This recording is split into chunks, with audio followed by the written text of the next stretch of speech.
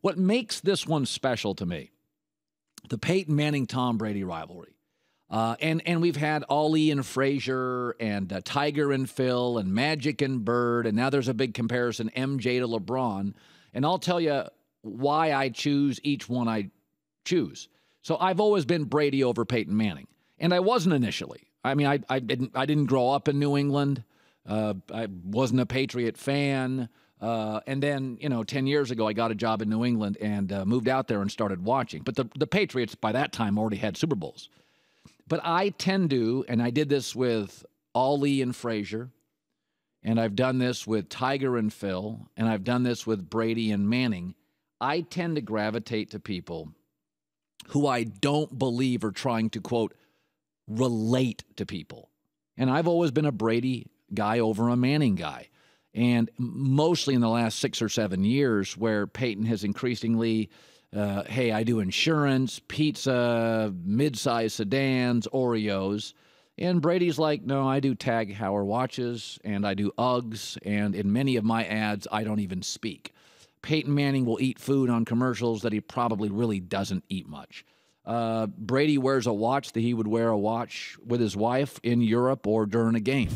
So I think through the years, I tend to, even with politicians, of the last two Democratic presidents, I prefer Obama over Clinton. I thought Clinton was completely poll-reliant, poll-centric. What do the people think? He knew when the cameras were on. When the health care thing didn't work, oh, that's Hillary. Obama's like, hey, this is mine. We're going to call it Obamacare, right? This is my thing, man. We're changing the whole game. And if it bombs, and it did initially, and he just owned it. And he doesn't really. He says, yeah, sometimes rural America can be about gods and gun. Yeah, it can. I've lived in rural America. He's right. You don't like it, but he's right. I'm not really into people who are into shaping an image.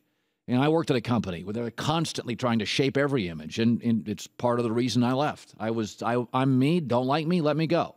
You can make a very valid argument that Peyton Manning's more important to the restructuring of the quarterback position than Tom Brady. You always had to be reasonably bright to be a quarterback. Peyton Manning was the first robot to play quarterback. I think intellectually, Peyton Manning took the game to an entirely different level. I think Peyton Manning is markedly smarter than most of the coaches he's had.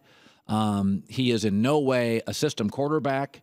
He has had different offensive coordinators, and he is riding off into the sunset. My prediction is Peyton Manning either has one game left to play or two. This will be his final game, or if he wins, the Super Bowl, like John Elway, will be his final game.